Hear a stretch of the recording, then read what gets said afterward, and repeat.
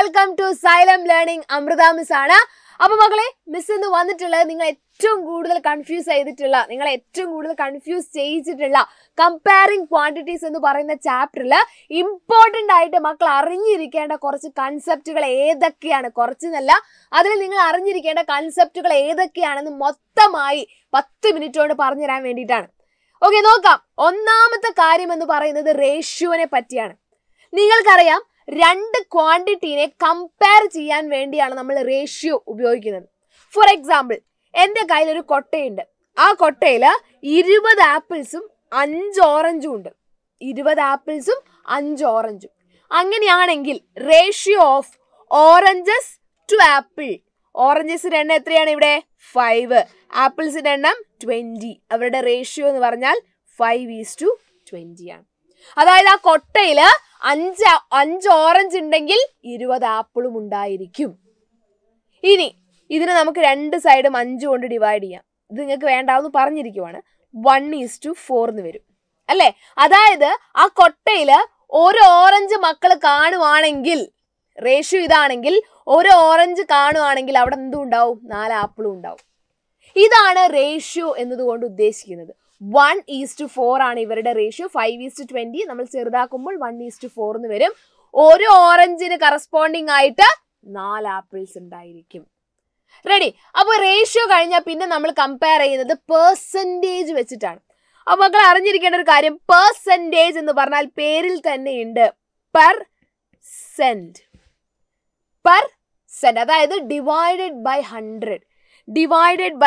ഇതാണ് പെർസെൻറ്റേജ്. അതായത് 20% എന്ന് പറഞ്ഞാൽ 20/100 ആണ്. 55% എന്ന് പറഞ്ഞാൽ 55/100 ആണ്. അപ്പൊ പെർസെൻറ്റേജ് എന്ന് പറഞ്ഞാൽ ഡിവൈഡഡ് ബൈ 100 ആണ്.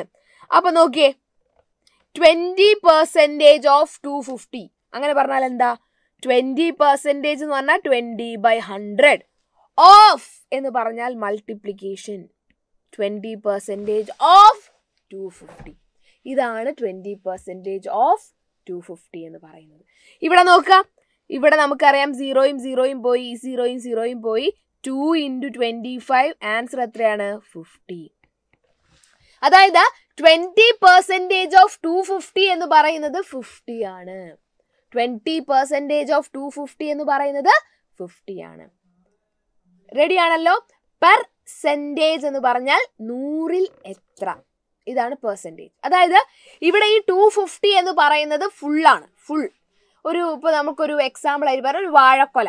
ഈ വാഴക്കൊലയിൽ 250 പഴങ്ങളുണ്ട്. 250 പഴങ്ങളുണ്ട്. അപ്പോൾ അതിൻ്റെ 100% എന്ന് പറയുന്നത് 250 പഴമാണ്. 100% എന്ന് പറയുന്നത് 250 പഴം 100%ന് ഈക്വൽ ആണ്. അപ്പോൾ 50% എത്രയായിരിക്കും? അതിൻ്റെ പകുതിയായിരിക്കും അല്ലേ? 250ന്റെ പകുതി 125 പഴം. അതിൻ്റെ 50% എന്ന് പറഞ്ഞാൽ 125 പഴം, പകുതി. റെഡി? അപ്പൊ ഈ 50% എന്ന് 50 എന്ന് പറഞ്ഞാൽ 100ന്റെ പകുതിയല്ലേ? അപ്പൊ എന്ത് ചെയ്യണം? നമ്മളിവിടെ 100% 100% എന്ന് പറഞ്ഞാൽ കൊല മുഴുവനായിട്ടാ. 250 പഴമാണ് 100% അല്ലേ? എൻ്റെ കയ്യിലൊരു വാഴക്കൊലയുണ്ട്. ഈ കൊലയിൽ മുഴുവൻ എത്രയുണ്ട്? 250 പഴങ്ങളുണ്ട്. എൻ്റെ കയ്യിൽ ഞാനൊരു വാഴക്കൊല പിടിച്ച് നിൽക്കുക. ഇതിൽ 250 പഴമുണ്ട്. ഈ 250 പഴം എന്ന് പറയുന്നത് 100% അല്ലേ? 100%. അപ്പൊ ഇത് പകുതിയായി എന്ന് പറഞ്ഞാൽ എന്താണ്? 100ന്റെ പകുതി 50% ആയി. അതിനർത്ഥം നമ്മുടെ കൊലയിൽ 50 പഴം ഉണ്ട് എന്നാണോ? അല്ല, 50% ആണ്. 50% ഓഫ് 250 അങ്ങനെയാണ് കാൽക്കുലേറ്റ് ചെയ്യുക. റെഡി? അപ്പൊ ഇത്ര ആലോചിച്ചാൽ മതി, കടന്നില്ല. എക്സാമിന് നിങ്ങൾക്ക് ഇത്ര അറിഞ്ഞാൽ മതി. 20% കാണാൻ പറഞ്ഞാൽ ഇങ്ങനെ കണ്ടാൽ മതി. റെഡി? പിന്നെ ഈ പെർസെൻറ്റേജിന്റെ കളികളാണ്. ഒന്നാമത്തെ കളി എന്ന് പറഞ്ഞാൽ ഡിസ്കൗണ്ട് ആണ്. ഡിസ്കൗണ്ട് എങ്ങനെയാ കണ്ടുപിടിക്കുക? നമുക്കറിയാം, ഒരു സാധനം നമ്മൾ വാങ്ങുമ്പോൾ ആ സാധനത്തിന്റെ മുകളിൽ ഒരു പ്രൈസ് എഴുതിയിട്ടുണ്ടാവും. ഇങ്ങനെ എഴുതിയിരിക്കുന്ന പ്രൈസിനെയാണ് മാർക്ക്ഡ് പ്രൈസ് അല്ലെങ്കിൽ ലിസ്റ്റ് പ്രൈസ് എന്ന് പറയുന്നത്. നമ്മൾ വാങ്ങാൻ ഉദ്ദേശിക്കുന്ന സാധനത്തിന്റെ മുകളിൽ ഒരു പ്രൈസ് ടാഗ് ഉണ്ടാവും. അതിൽ എഴുതിയിരിക്കുന്ന പ്രൈസിനെയാണ് മാർക്ക്ഡ് പ്രൈസ് എന്ന് പറയുന്നത്. നമ്മൾ വാങ്ങുന്ന പ്രൈസിനെയാണ് സെല്ലിംഗ് പ്രൈസ് എന്ന് പറയുന്നത്. നമുക്ക് തരുന്ന പ്രൈസ് ആണ് സെല്ലിംഗ് പ്രൈസ് എന്ന് പറയുന്നത്. അപ്പൊ നോക്കിയേ, ഞാൻ പീടികയിൽ പോയിട്ട് ഒരു ടി വി വാങ്ങി. 15,000 റുപ്പീസിന് മിസ് ഒരു ടി വി വാങ്ങി. ആ ടി വിക്ക് ഞാൻ കൊടുത്തത് ആ കൂടെ എത്ര രൂപയുള്ളൂ? 13,500 റുപ്പീസേ ഞാൻ കൊടുത്തുള്ളൂ. എന്തുകൊണ്ടാ? എനിക്ക് അവിടെ കുറച്ച് പൈസ ഡിസ്കൗണ്ട് കിട്ടി. എത്ര ആയിരിക്കും discount കിട്ടിയിട്ടുണ്ടാവുക? Discount is equal to marked price minus selling price. Selling price minus marked price. ശരിയാണോ? ഒന്ന് ആലോചിച്ച് നോക്കിയേ, ശരിയാണോ? സെല്ലിംഗ് പ്രൈസ് എന്നാണോ കുറയ്ക്കേണ്ടത്? അല്ല. ഡിസ്കൗണ്ട് എന്ന് പറയുന്നത് marked price minus selling price. Discount എന്താ ചെയ്യുന്നത്? മാർക്ക്ഡ് പ്രൈസിൽ നിന്നും കുറയ്ക്കുകയാണ് ചെയ്യേണ്ടത്. അപ്പൊ മാർക്ക്ഡ് പ്രൈസ് എത്രയാണ്? 15,000. ഇതിൽ നിന്നും സെല്ലിംഗ് പ്രൈസ് എത്രയാണ്? 13,500. കുറയ്ക്കാലോ.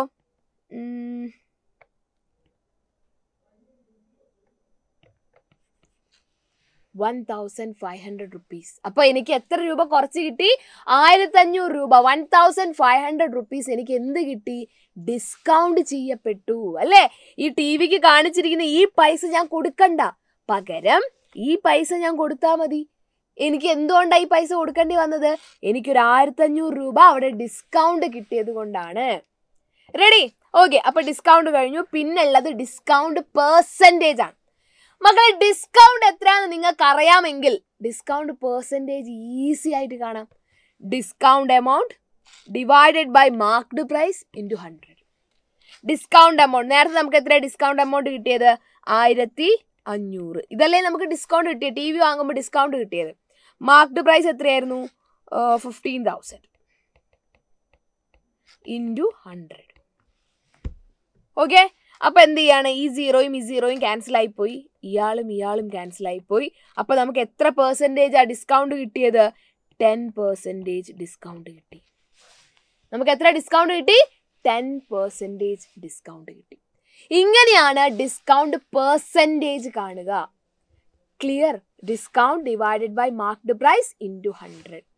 ഇനി എൻ്റെ മക്കൾക്ക് കാണാം ക്വസ്റ്റ്യൻ പേപ്പറിൽ ചിലപ്പം ഡിസ്കൗണ്ട് പെർസെൻറ്റേജ് തരും, സെല്ലിംഗ് പ്രൈസ് തരും, അല്ലെങ്കിൽ ഡിസ്കൗണ്ടും തരും, മാർക്ക്ഡ് പ്രൈസ് കണ്ടുപിടിക്കാൻ പറയും. ഓക്കെ. അപ്പൊ ഇത് അങ്ങോട്ടും ഇങ്ങോട്ടും ഒക്കെ മറിച്ചും തിരിച്ചും ഒക്കെ തരും. അപ്പൊ എൻ്റെ മക്കൾ എന്ത് ചെയ്യുക? ശ്രദ്ധിച്ച് ചെയ്യുക. വേറെ കാര്യം കൂടെ എൻ്റെ മക്കൾ ശ്രദ്ധിക്കേണ്ട ഒരു കാര്യമുണ്ട്. മാർക്ക്ഡ് പ്രൈസ് കണ്ടുപിടിക്കാൻ പറഞ്ഞു എന്ന് വിചാരിക്കുക. മാർക്ക്ഡ് പ്രൈസ് എത്ര? ചോദ്യം വരും. സെല്ലിംഗ് പ്രൈസ് തന്നിട്ടുണ്ടാകും, ഡിസ്കൗണ്ട് പെർസെൻറ്റേജും തന്നിട്ടുണ്ടാവും, സെല്ലിംഗ് പ്രൈസും തന്നിട്ടുണ്ടാവും, ഡിസ്കൗണ്ട് പെർസെൻറ്റേജും തന്നിട്ടുണ്ടാവും. മാർക്ക്ഡ് പ്രൈസ് കാണാൻ പറയും. ഫോർ എക്സാമ്പിൾ, സെല്ലിംഗ് പ്രൈസ് എന്ന് പറഞ്ഞാൽ 13,500, ഡിസ്കൗണ്ട് പെർസെൻറ്റേജ് എന്ന് പറഞ്ഞാൽ 10%. ഇങ്ങനെ തന്നു എന്ന് വിചാരിക്കുക. മാർക്ക്ഡ് പ്രൈസ് തന്നില്ല. അപ്പൊ എൻ്റെ മക്കൾ ചെയ്യേണ്ട എന്താണെന്ന് അറിയാം? ഇത്രയും ചെയ്താൽ മതി, വേറെ ഒന്നും ചെയ്യണ്ട. Marked price is equal to എന്താ ചെയ്യേണ്ടതെന്ന് അറിയോ? ഇവിടെ നോക്കിക്കോ. മാർക്ക്ഡ് പ്രൈസ് എന്ന് പറഞ്ഞാൽ ഇത്രയും ചെയ്താൽ മതി. സെല്ലിംഗ് പ്രൈസ് എത്രയാ? 13,500 അല്ലെ? 13,500 ഇൻറ്റു 100. ഇതിങ്ങനെ ചെയ്താൽ മതി. ശ്രദ്ധിക്കണം, marked price തന്നിട്ടുണ്ടാവും, marked price തന്നിട്ടുണ്ടാവില്ല, selling price ഉണ്ടാവും, ഡിസ്കൗണ്ട് പെർസെൻറ്റേജ് ഉണ്ടാവും. അപ്പൊ സെല്ലിംഗ് പ്രൈസ് എഴുതുക, ഇൻറ്റു 100 ഇടുക, ഡിവൈഡഡ് ബൈ ഇവിടെ 10 അല്ലേ? അപ്പൊ ഈ 10 എന്ന് പറഞ്ഞാൽ 100ൽ നിന്ന് 10 കുറയ്ക്കുക. എത്രയാ? 100ൽ നിന്ന് 10 പോയാൽ 90. ഇത് അടിയിൽ എഴുതുക. ഇത്രയും ചെയ്താൽ മതി. എന്താ ചെയ്യേണ്ടത്? ആദ്യം selling price into 100 divided by 90. അത്രയും ചെയ്താൽ മതി. Equal to 13,500. ഇവിടെ നമുക്കൊന്ന് ഡിവൈഡ് ചെയ്ത് നോക്കാമല്ലോ. 0 പോയി, 9 ഇവിടെ ക്യാൻസൽ ആവും. എത്ര ടൈംസാ? 1 ടൈംസ് അല്ലേ? 9 കഴിഞ്ഞാൽ പിന്നെ 4 വരും. 45ൽ 5 ടൈംസ് 0. അപ്പോൾ എന്ത് വരും? 1,500 ഇൻറ്റു 10 15,000. ഇത് തന്നെയല്ലേ നമുക്ക് നേരത്തെ ഉണ്ടായിരുന്ന ആൻസർ? അപ്പൊ ഇത്രയും ശ്രദ്ധിക്കുക. മാർക്ക്ഡ് പ്രൈസ് കണ്ടുപിടിക്കാനുള്ള ക്വസ്റ്റ്യൻസ് തന്നാൽ എൻ്റെ മക്കൾ ചെയ്യേണ്ടത് selling price into 100 divided by 100 minus discount percentage. 100 minus discount percentage. ഇതൊന്ന് മനസ്സിലാക്കി വെക്കുക. അടുത്ത നമുക്കുള്ളത് ടാക്സിനെ കുറിച്ചാണ്. ഇവിടെ നോക്കുക, ഈ ടി വി ഞാൻ വാങ്ങുവാണ്. 15,000 റുപ്പീസിൻ്റെ ടി വി ഞാൻ വാങ്ങുവാണ്. ഡിസ്കൗണ്ട് ഒന്നും എനിക്ക് തന്നില്ല.